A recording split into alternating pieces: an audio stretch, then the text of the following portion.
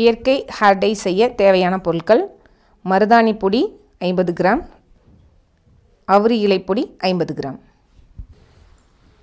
இப்போ நம்ம இயற்கை ஹேர் டை எப்படி அப்ளை பண்ணுறங்கிற மெத்தடை பார்க்கலாங்க. முதல்ல மருதாணி பொடி எடுத்துங்க. நைட்டே ஒரு 6 மணி நேரம் ஊற வச்சுருங்க. ஊற வச்சுட்டு காலையில் தலைக்கு தேய்க்கிறதுக்கு முன்னாடி நம்மளோட தலைமுடி வந்து எண்ணெய் இல்லாமல் சுத்தமாக இருக்கணுங்க. அப்போ தான் நம்ம இந்த கலர் நல்லா நம்மளோட தலையில் ஒட்டுங்க. இது 6 மணி நேரம் கழித்து தலையில் நல்லா பூசி 1 மணி நேரம் ஊற வைங்க.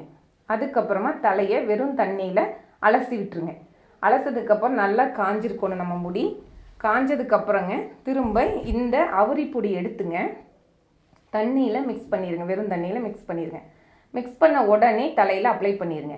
மருதாணி பொடி வந்து 6 மணி நேரம் ஊற வச்சு அப்ளை பண்ணாதான் அதோட கலர் நம்மளுக்கு வருங்க. ஆனால் இந்த அவுரி பொடியானது நீங்கள் தண்ணியில் கரைச்சி ரொம்ப நேரம் வச்சுட்டீங்க அப்படின்னா கலர் நம்மளுக்கு தலையில் ஒட்டாதுங்க.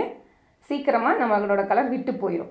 அதனால அவுரி பொடியை கரைச்ச உடனே தலையில் அப்ளை பண்ணிடுங்க. ஒரு 1 மணி நேரம் வெயிட் பண்ணி தலையை வெறும் தண்ணியில் அலசிடுங்க. அலசினதுக்கப்புறம் நல்லா காய வச்சு பார்த்தீங்கன்னா உங்களுக்கு நல்லா கருப்பு கலர் கிடச்சிருக்கும். முடி நல்லா ஷைனிங்காக இருக்குங்க. இதில் வந்து நீங்கள் கெமிக்கல் ஷாம்பு எதுவும் போடாமல் நம்மளோட இயற்கை ஷாம்பு போட்டிங்கன்னா அப்படியே 3 வாரத்துக்கு உங்களுக்கு அந்த கலர் அப்படியே இருக்கும்.